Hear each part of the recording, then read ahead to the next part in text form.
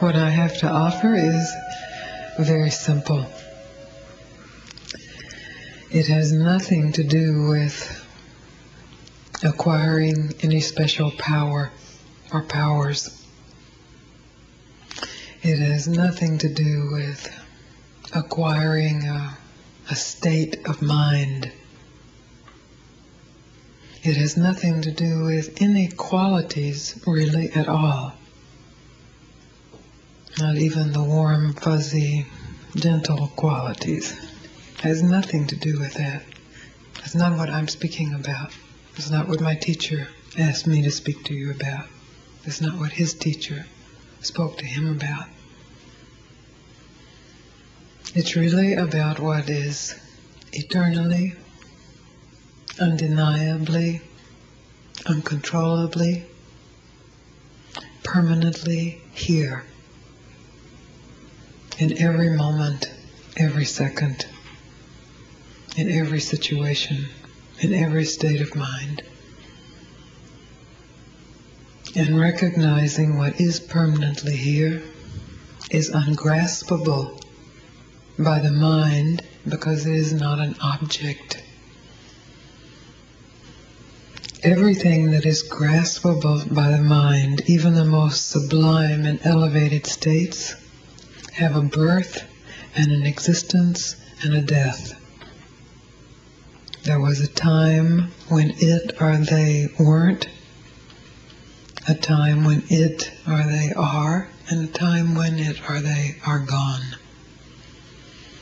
And if you will look in your life, or in even a day of your life, you will recognize this is true of all thoughts, all emotions, all people, all conclusions, all self-definitions, all definitions of others. They're constantly being born, existing for a while, and then changing and dying.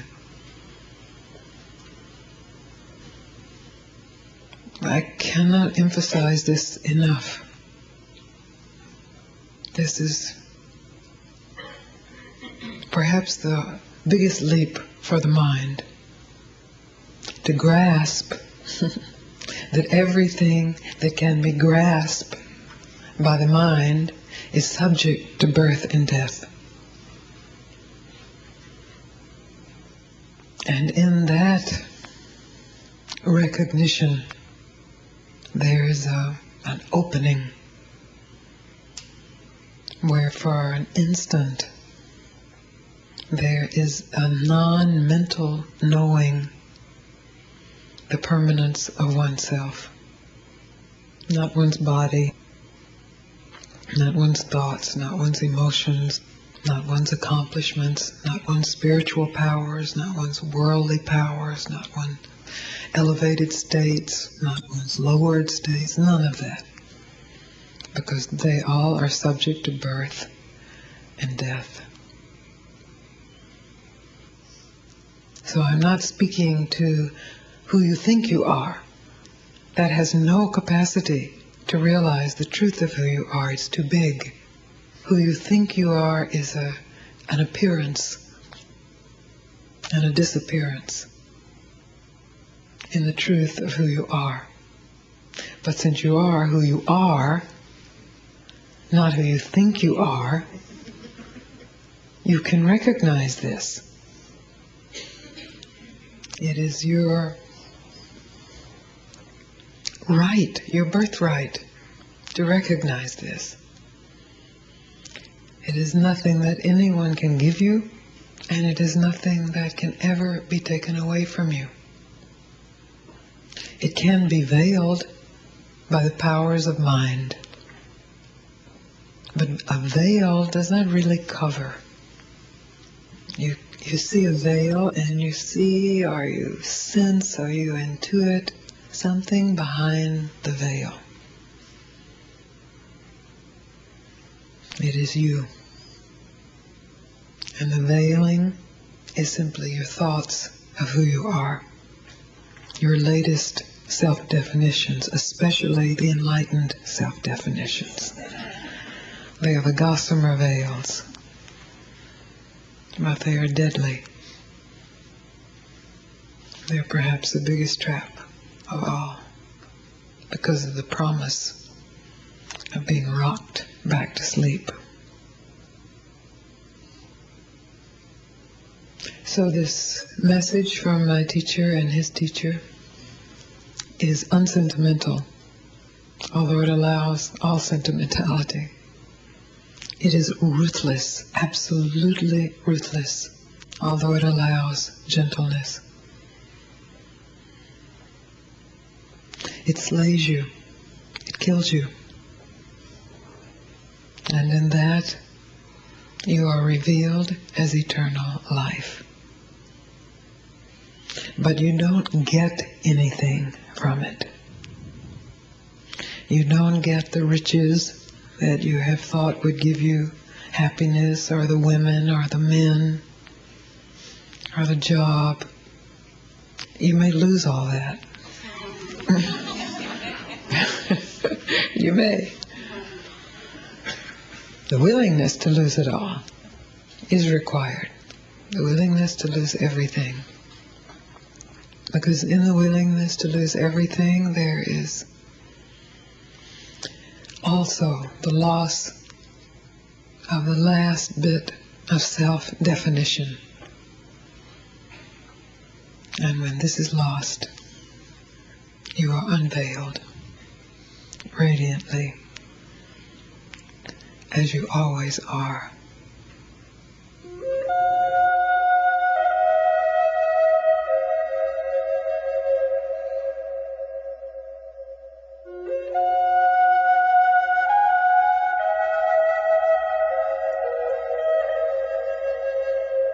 I'm trying to grasp what you're saying. Don't.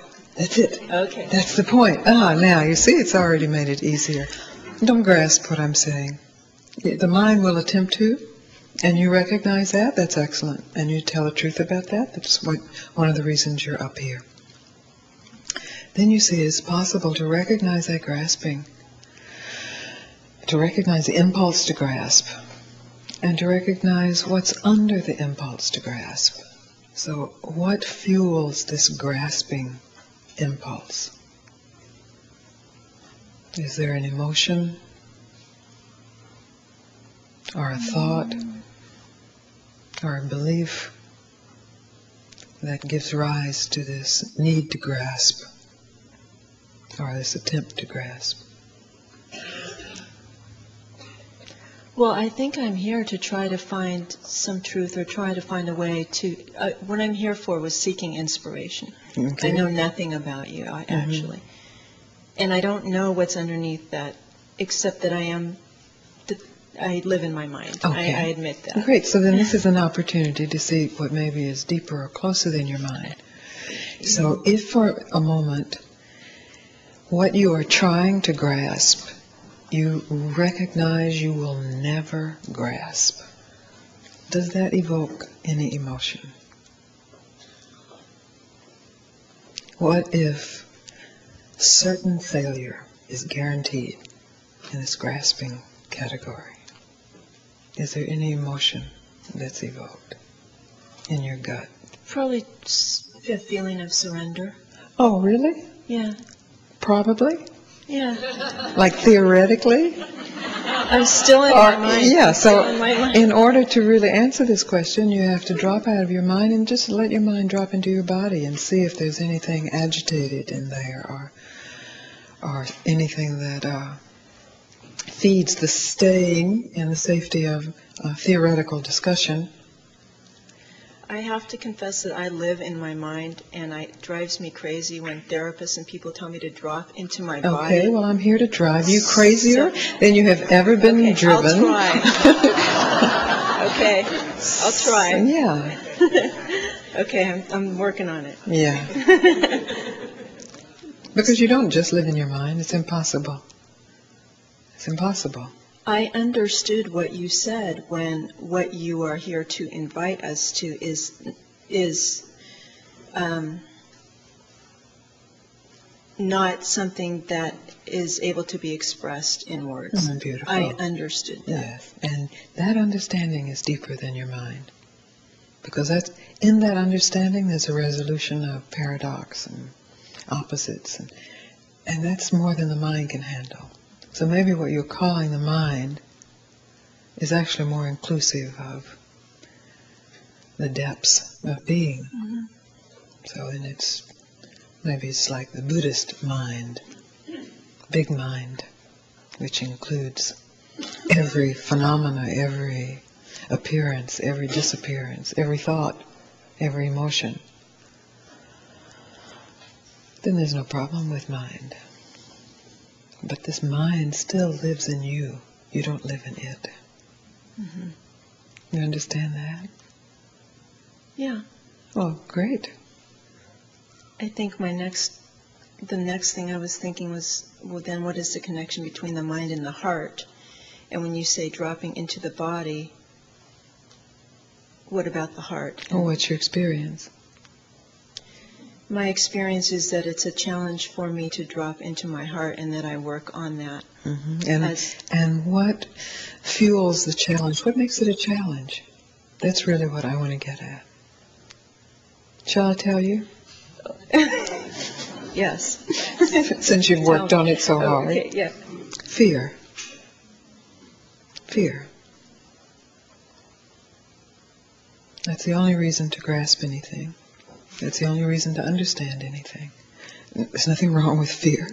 Fear has a very natural role to play. It's in our structure as human beings, and it's very useful. Without it, we don't survive. Mm-hmm. It's intelligent to have fear. But at a certain point, when you make a statement, I live in my mind, and I find it hard to experience or drop into my heart, then fear is like grown out of proportion to its usefulness. Mm-hmm. So there's huge unexamined fear. Fear of not being, fear of not existing, fear of dying.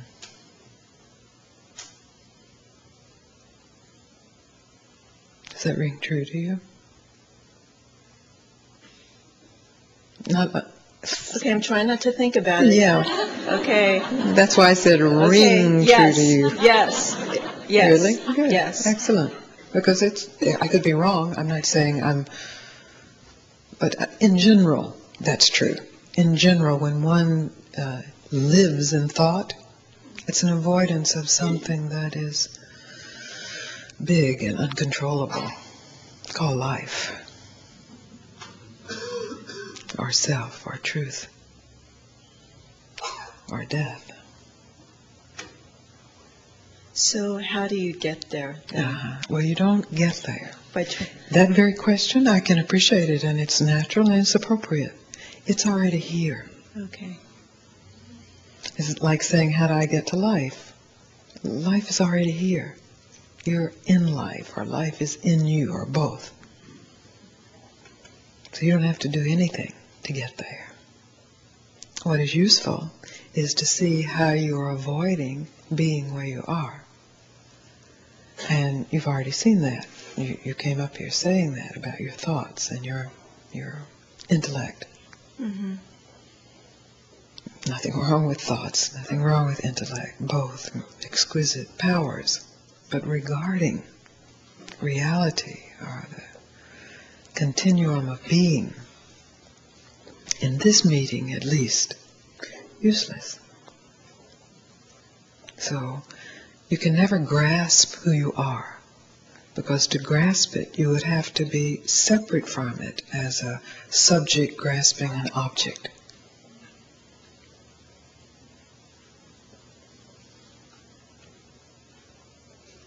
But you can be who you are, not who you think you are. Closer than that. I know it may appear that there's always one thought following another, and some deep, profound, complex thoughts. Mm-hmm. But many times in a day, there's a space where there's no thought. Because of our conditioning, we dismiss that space, or ignore it, or even deny it, and just jump to the next thought, because it's the thought that has value in our lives. Because thoughts can be supreme, and human beings have developed thought to a very high degree, and it's wondrous. So please understand, I'm not saying there's anything wrong with that. But it's limited, and actually our thoughts themselves are limited when we don't recognize that space that remains unthought, that actually the thoughts appear in. I'd like to recognize that. I'd like a break. Yeah, that's of very good. Chatter up That's here. excellent. That's telling the truth. I don't think I have breaks. I understand you don't think you have. But just in sitting up here just for a moment, there was a break. You think, oh, really? If I read the signs correctly, there was a moment where there was some space. Just very simple. You don't recognize it because there's nothing happening in it. There's not a feeling. There's not an event. There's not a thought. It's just space.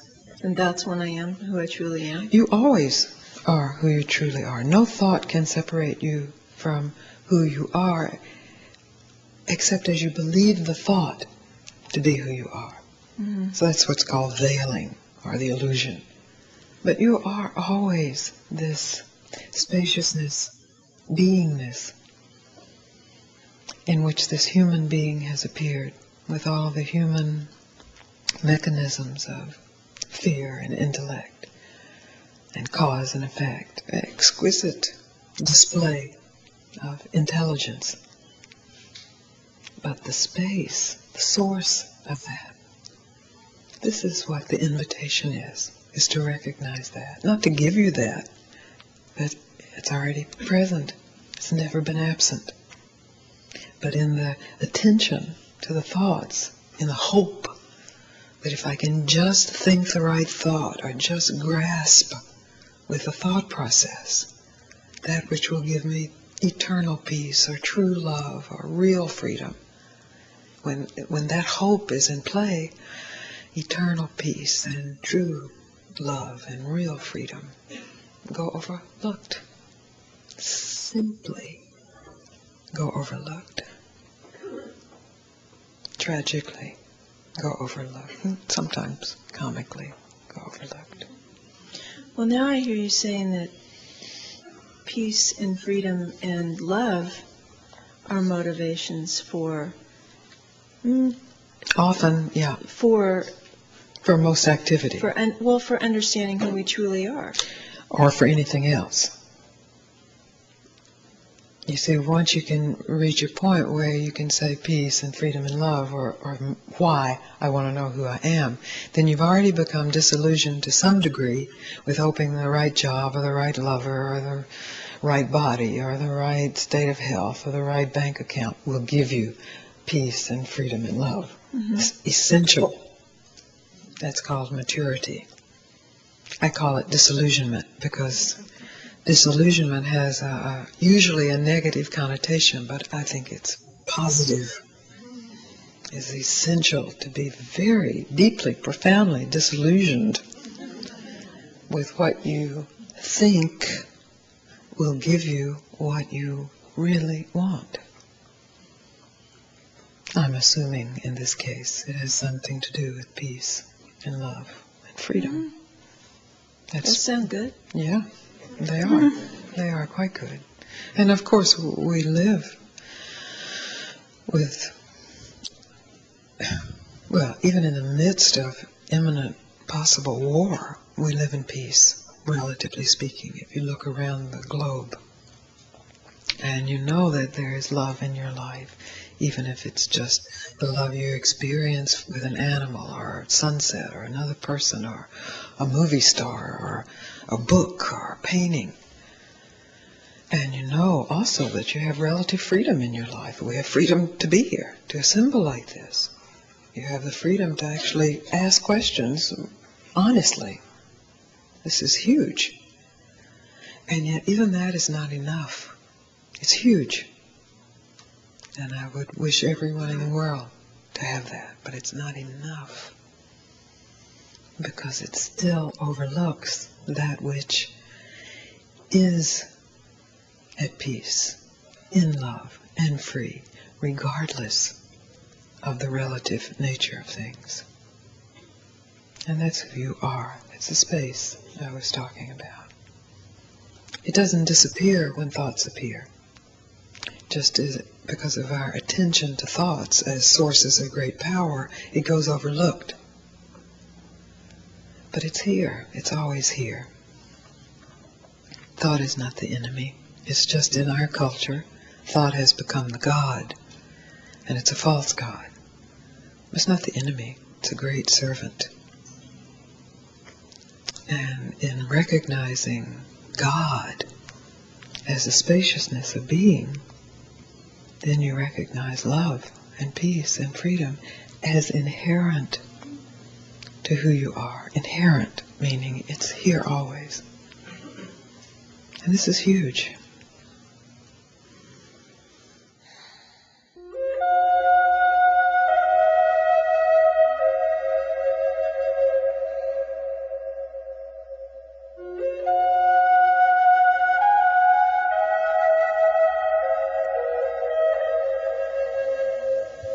If you aren't searching for understanding in some kind of mental way or mental formulation, words and sentences and paragraphs like we have been taught and like the human being is blessed to have the power to understand.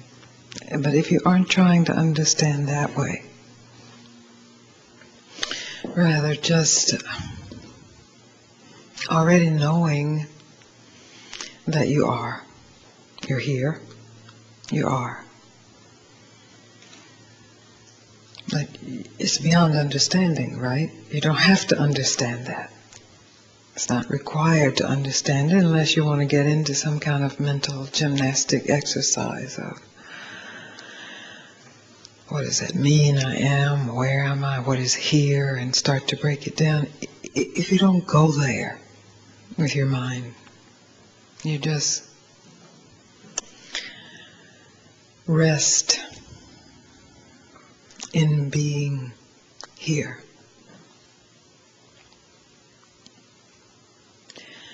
Then what I have to say to you can be realized. And the truth is, it's already realized. And what I have to say to you points and confirms that. But I guarantee you, if you try to understand it in the way that we have maybe infinite capacity to understand, you'll misunderstand it. I guarantee you that. I didn't know that when I first started speaking to people.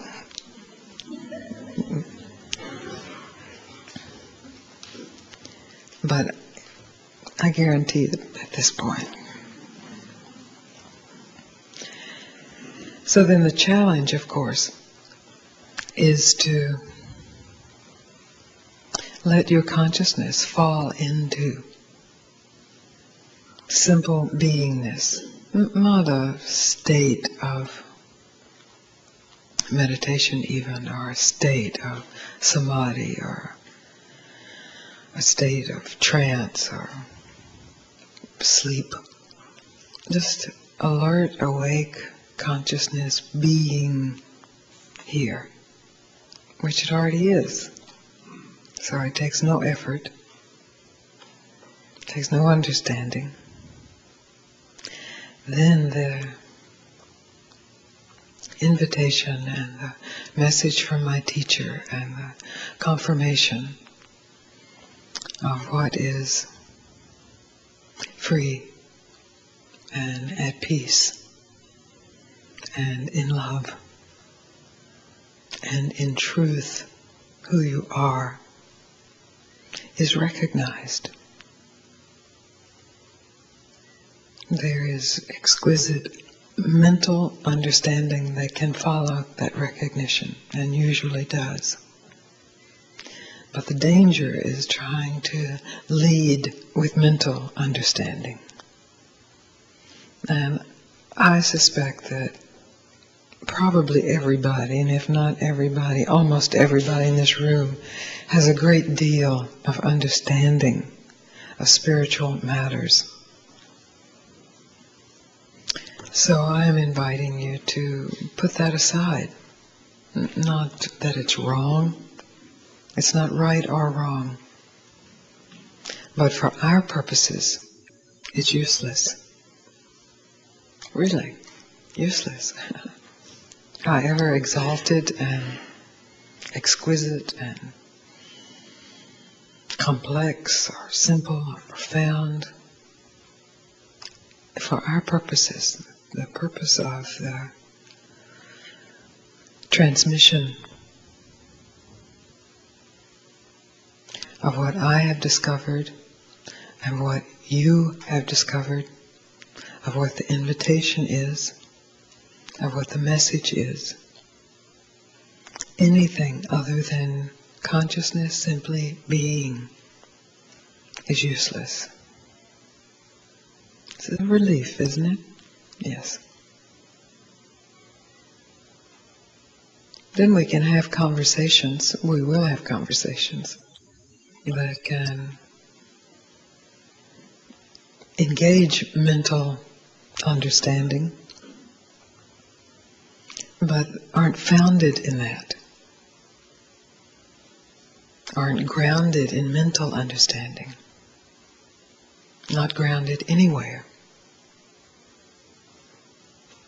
And from that, naturally, there then arises a direct experience for yourself of the truth of who you are. And that's really all I'm here for. That recognition of the truth of who you are. And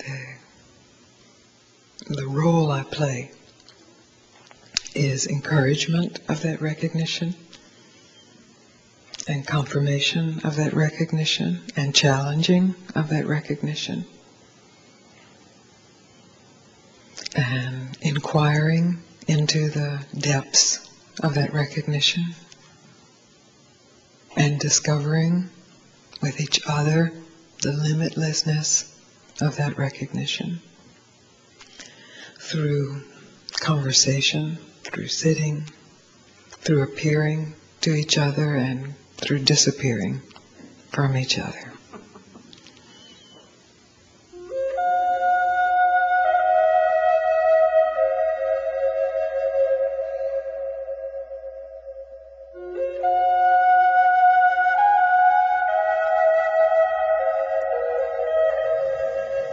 I hear what you've been saying, and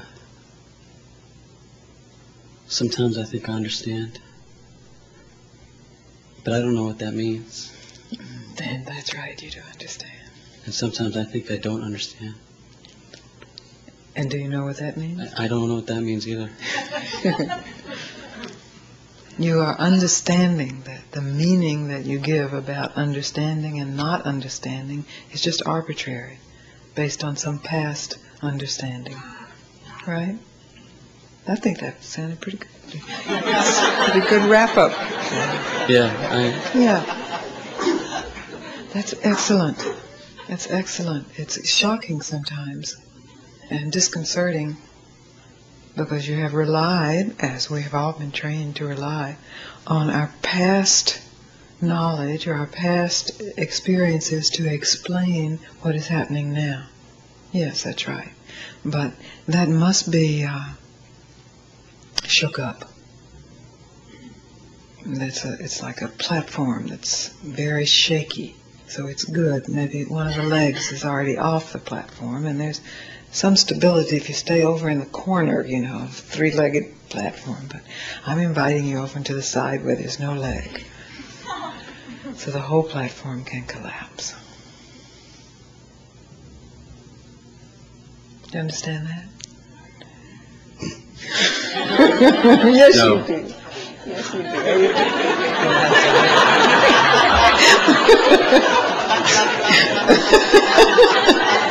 Oh, this is good. You see? Like this. Oh, this is very beautiful. Right here. Right now. Don't try to understand anything. Just for a split second, just a beingness. You know, some embarrassment was on the periphery, but the platform collapsed. And there was just space. I guess you're right.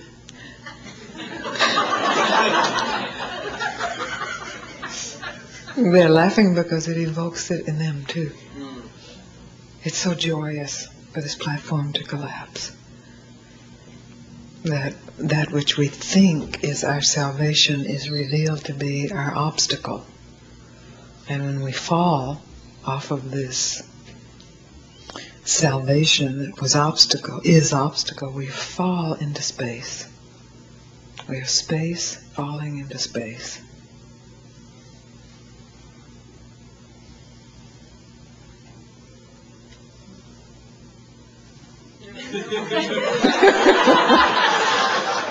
See, pretty soon it's just a pointer. You don't even need it.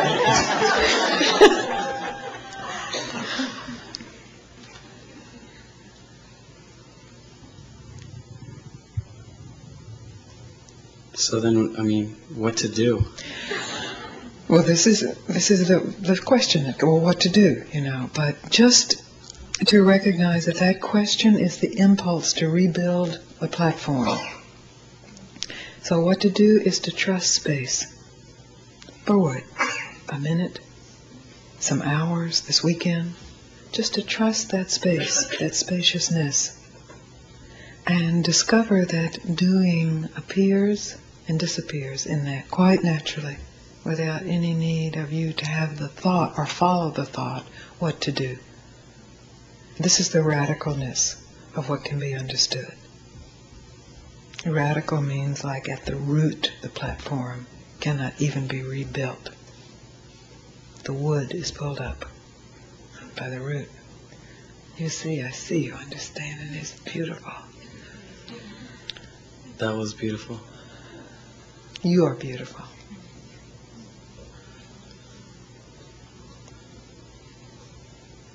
Spaciousness is beautiful. Even the platform is beautiful. But that's been overemphasized to the degree that it has somehow appeared to be more important or more real than space. But that platform, it seems to be always, I mean, maybe for a moment it's not there, but it's always being rebuilt. Yes, it is throughout time. I mean, that's the hardwiring of the organism. It is always being rebuilt. So the challenge is actually going against the whole thrust of your human nature. That's the adventure of it. The whole thrust of your animal nature. Then isn't that chasing after something? It's stopping the chase, because the building of the platform is so that you can be up high and Right. knock them off, right? Okay. That's right.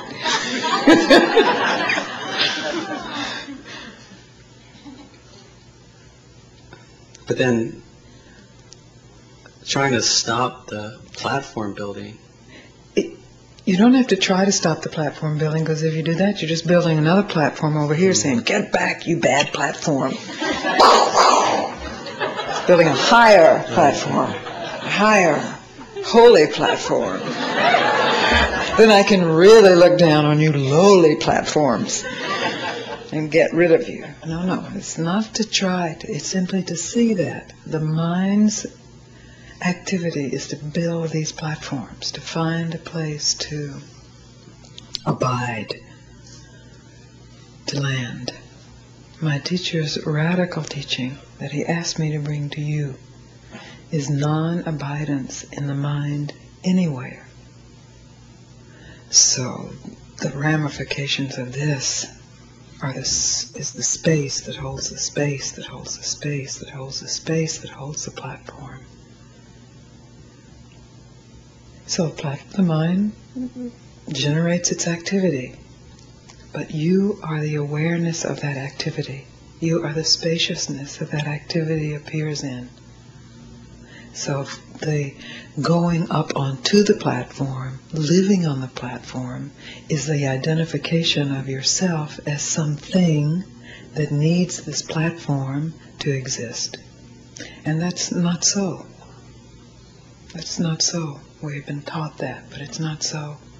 And the way that we can discover it directly, rather than just taking another teaching that says not so, the way that it can be discovered directly is to be the space, not needing a platform. Recognizing the impulse to build platforms, but recognizing what is closer than that, deeper than that, even more beautiful than the most beautiful platform.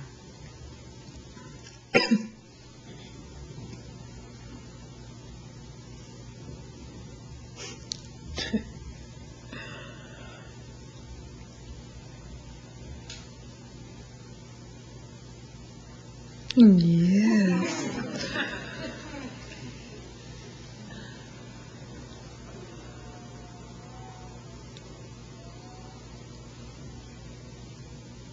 So when I say you are beautiful, when I feel this beauty, I am speaking to the spaciousness that already recognizes itself as that spaciousness.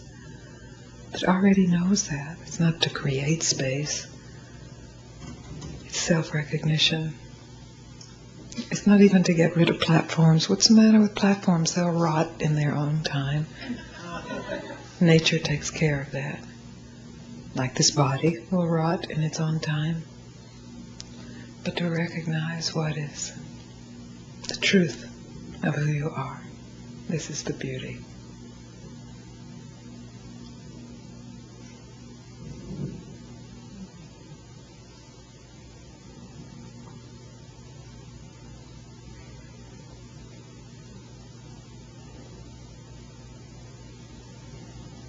This is self-recognition, eye to eye.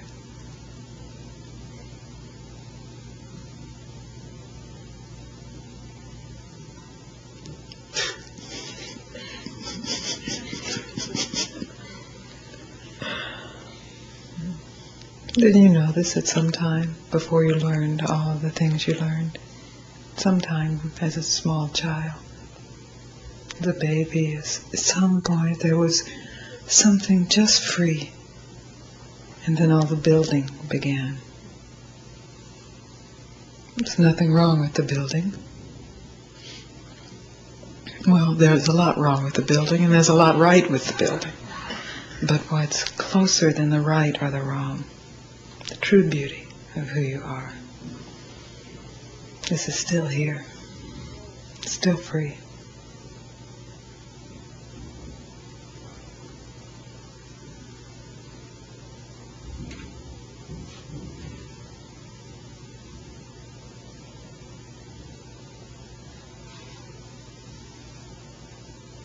Thank you. You're very welcome.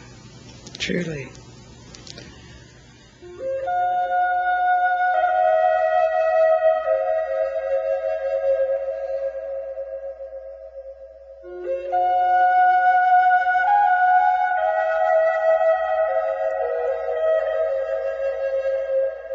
All people come to meetings of all kinds, but in particular spiritual meetings, with some expectation. Oh, yeah. And that expectation, of course, is built on some memory of a past experience,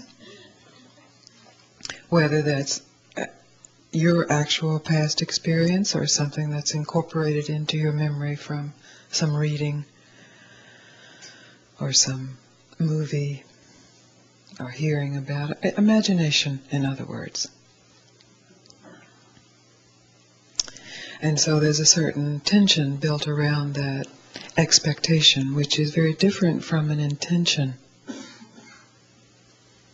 which is also brought to spiritual meetings. An intention to be free, an intention to truly wake up, an intention to truly discover who one is, to truly realize the truth once and for all. This an intention, and that in itself is no problem, and it actually is a great assistance. It's a pure desire. But unfortunately, it is always, let us say, no, it's not always, but just, again, just for the purpose of assuming it to be always, because that's very skillful, colored by expectation. So that the intention, the desire, the pure desire to be free is then colored by it will feel like, it will look like, it will give me, it will result in, I will know because, based on the past. The purpose of this retreat is to realize your intention to be free. That's why we have gathered. Which is the same intention is to realize to be who you are, which is free. And all that stands in the way is your expectations, because those are fabricated by mind based on past and future, changeable, mutable, rearrangeable, and ultimately empty and unsatisfying. And most of you already know that your expectations are not satisfying, although all of you have some hope that maybe they will be, like an abusive relationship. Maybe this time what appears as clean expectation will be clean.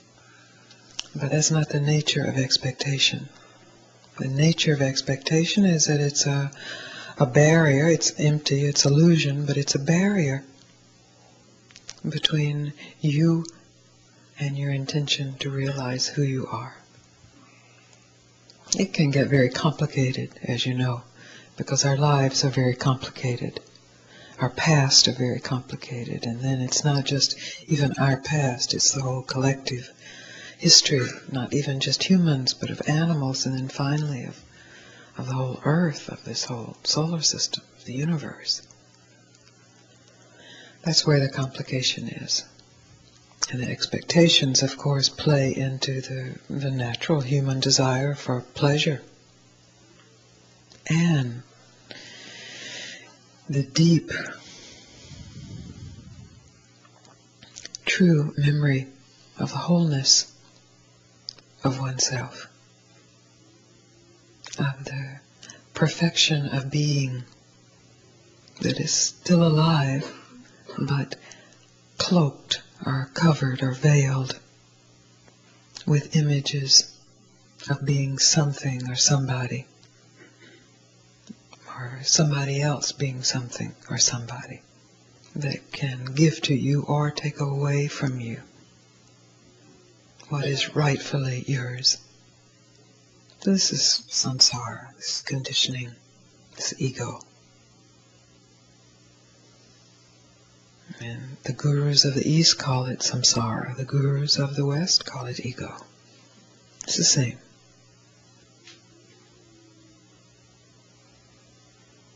So then when we realize that to some degree, oh, it's the ego, oh, it's my expectations, oh, it's my thoughts, then because ego is so exquisite, because samsara is so infinite, there arises, well, I will get rid of my ego. And then I expect I'll be very happy.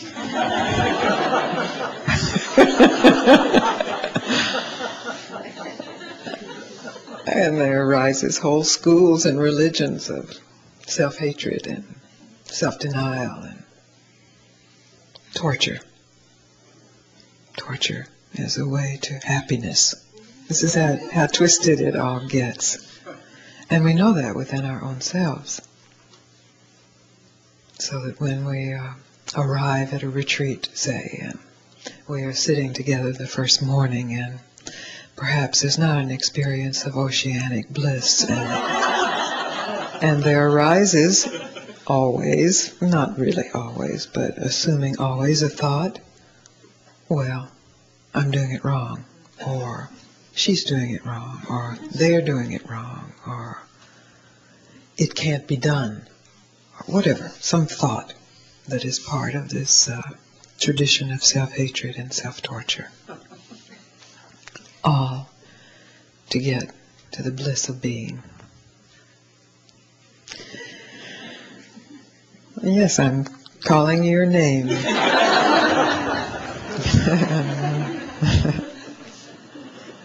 I know it well. The true spiritual pointing or true spiritual understanding is a recognition that this search for the intention or search for this primordial bliss of being can never be fulfilled in expectations of return or acquisition. Can never be fulfilled in desires that someone give it to you or that you get it. This is a maturing or a disillusionment that must occur and will in time occur after over and over and over and over and over, lifetime after lifetime. Like, how many lifetimes have happened since you were 2 years old? So many lifetimes. So many lifetimes, always reaching, always getting, always losing. Oh, reaching again. Oh, different reach, different get, different losing. You recognize the pattern? Trying to somehow reconnect to this that is known without definition. This that the greatest teachings, greatest teachers, greatest events in your life have revealed for an instant. Getting, losing, getting, losing. Until a certain ripeness, a certain maturity appears in the mind of the seeker. It's at that point that we meet. If you are truly as immature as you think you are, or as you act,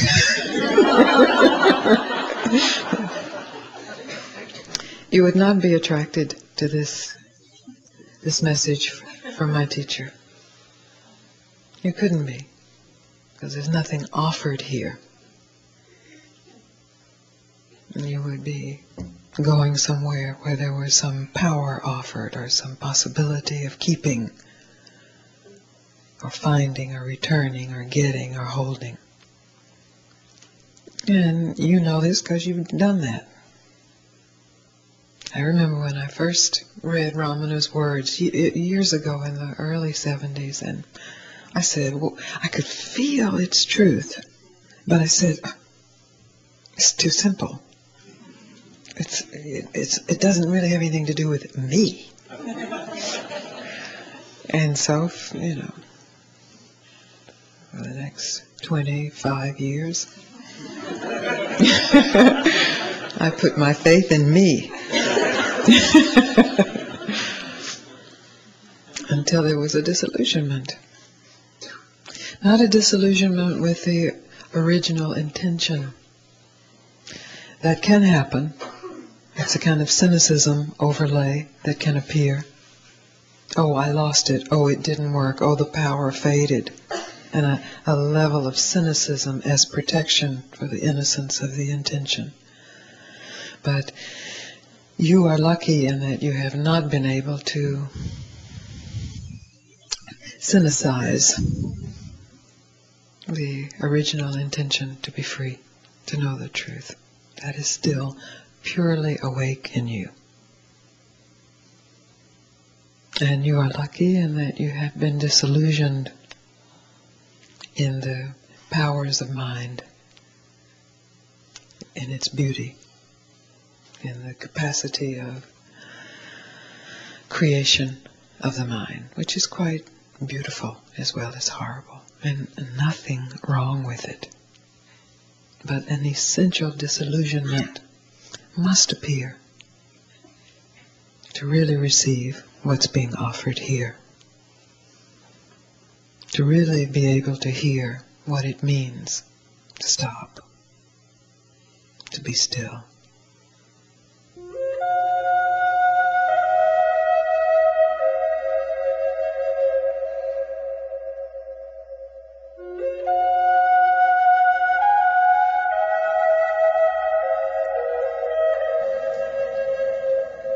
So what I say tonight, I will definitely have said before. But if you hear it tonight, you will hear it for the first time again. There is no history and there is no stopping point to the truth of who one is.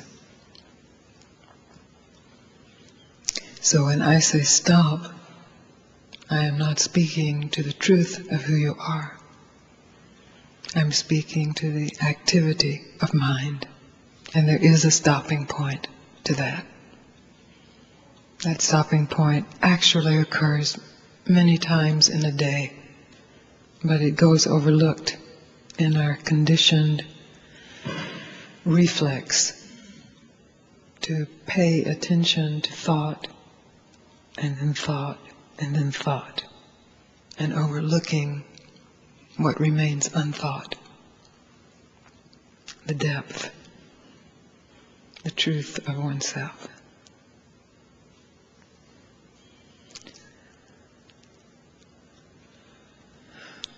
So, once again, or for the first time, I bring to you the invitation that my teacher offered to me and then sent me to offer to you as he sent others. And that is, in this moment, to stop your search for whatever it is you think will get you whatever it is you think you want. Yes, that's the result. And it is utterly simple. The complications arise in our resistance to that stopping. The complications are in our hopes that if we just do a little more, we will get whatever it is, spiritual or worldly. But it all boils down to happiness, peace, love. Happiness and peace and love, as you have been told by many people, is your nature. But it is not the nature of the mind. The nature of the mind is acquisition and rejection. Perfectly. There's nothing wrong with the nature of the mind. It has a purpose. It's a very good to know how to acquire and to reject. It's very useful in certain realms of survival, realms of social interaction, realms of procreation. But in the realmness, bottomless, edgeless, fathomless, eternal truth of who you are, acquiring and rejecting is an obstruction. So you are in this room tonight. You're greatly privileged that your life is not immediately threatened by either starvation or tyranny or someone else's rage.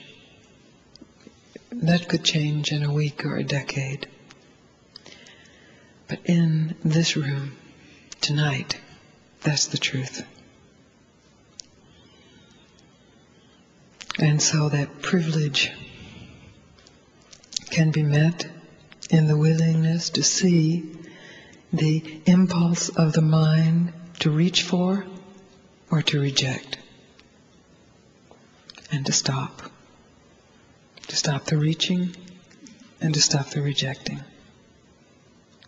Just in this moment, so that what has been and will be forever unthought can be realized to be the truth of who you are.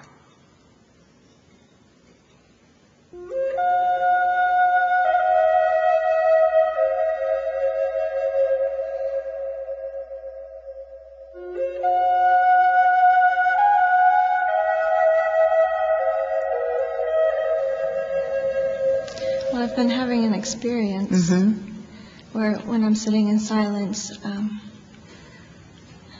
I feel like I'm being, there's an energy that comes over me, and then fear comes up, and I kind of go whoa like that, and so it just kind of goes away. But I was just wondering if that was like a normal where we could take a head count or a hand count, and I would bet that those who have had their experience would say, no, it's not normal, it's not good, and those who have not had the experience would say, it's normal, it's good, I want it. It's like that. Yeah, I know. So what if there's no normal experience? And what if any experience you have ever had really, finally means nothing? That's the truth. I know you want to give up the bad ones and you want to get more of the good ones. I understand that tendency. But just for purposes of investigation, what if none of them finally mean anything? Finally. I understand that they mean something along the way. That'll be okay. Yeah. Then the point is to be finally here. Right. Just finally here right now, where nothing that has gone before is left. Or even any tracks of anything that has gone before. Just to finally be here. Where you've always been.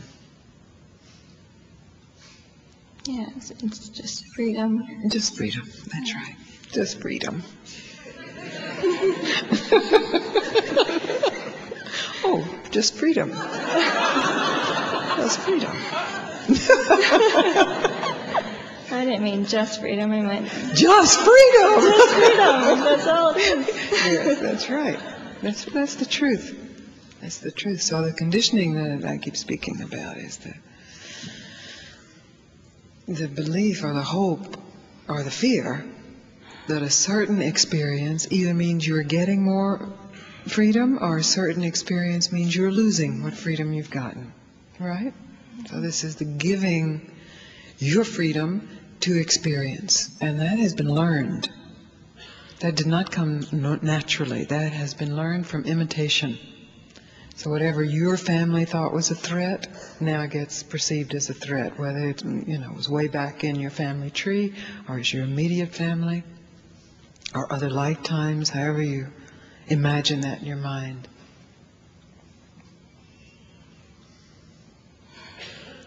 And then there are experiences that your family approves, whether it's your culture or your subculture or your immediate family or your karmic family, and so those are good. And you want more of those. And then the grasping begins. How do I get more of those? What do I have to do? How to? There is the question again. How to? And that question, how to, is now based on a memory. I'm not saying this is true in your case, but this has gotten me rolling.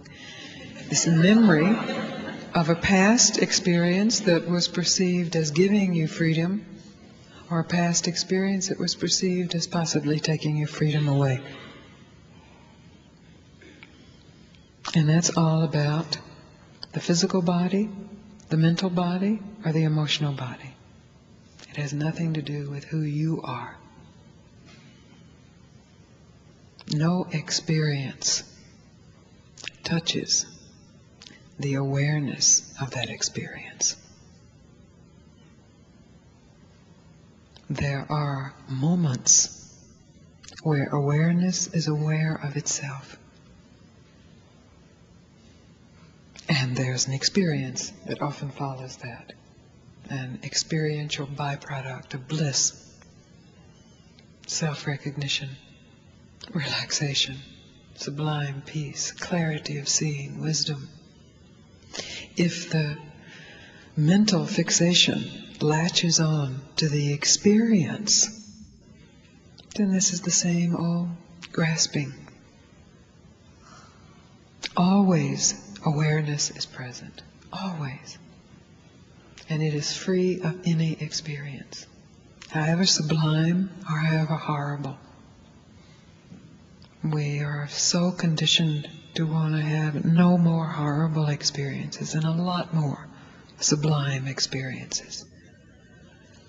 To have more pleasure, less or no pain. That's part of the physical, emotional, mental conditioning of being a human being. The conditioning itself is not at fault. It's just it's hardwired in there. But deeper than that conditioning, closer than that conditioning, is the awareness that is untouched by any event of pleasure or pain, that is just free.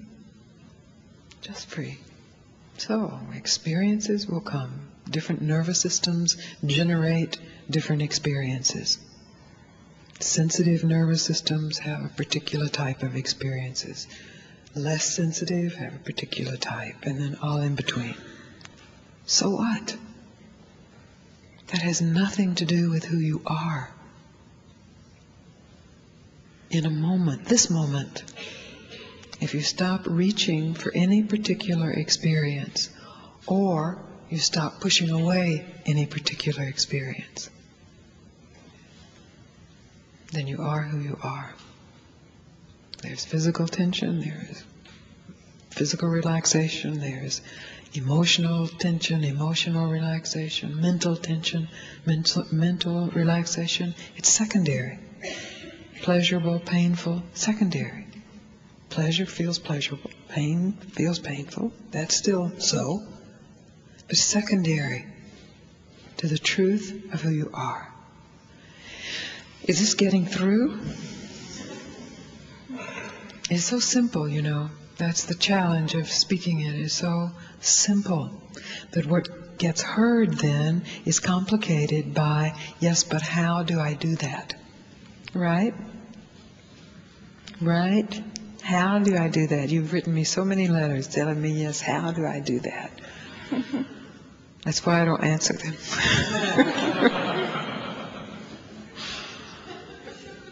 So the fire is in not knowing how. No how possible. Giving up the possibility to imitate. giving up the possibility to grasp or reject, giving up the powers of the mind for one instant at least, so you can discover directly what the surrender of the powers of the mind can reveal.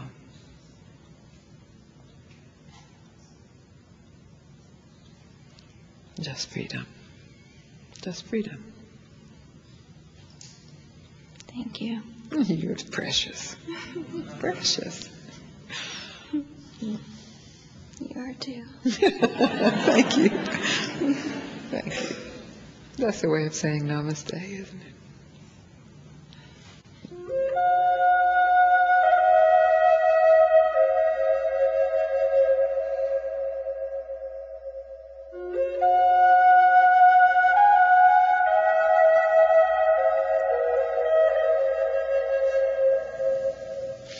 The question I hear the most is, how? I know here, but how when I'm there? It's really very simple. And often the question how is so complicated that the simplicity is overlooked. Stop. Tell the truth. Be still. So there's a moment where there's an awareness of the suffering or the mind spin or the grasping or the rejecting. Stop. Tell the truth. Even if the truth is, I don't know the truth. I can't do this. I want out of here. I'm miserable. I'll never make it. Whatever it is, tell the truth. Be still. Under the relative truth, feeding the relative truth, is some emotion, some feeling having to do with reaching for or rejecting. If it's positive, it's usually reaching for it. If it's negative, it's usually rejecting it. Stop. Tell the truth. Be still. And then that can be experienced. Under every relative truth, there is a deeper truth, unknown to the mind, but revealed in the willingness to investigate. And there is no end to the depth of truth, until finally there is no one stopping, no one telling the truth, no one being still.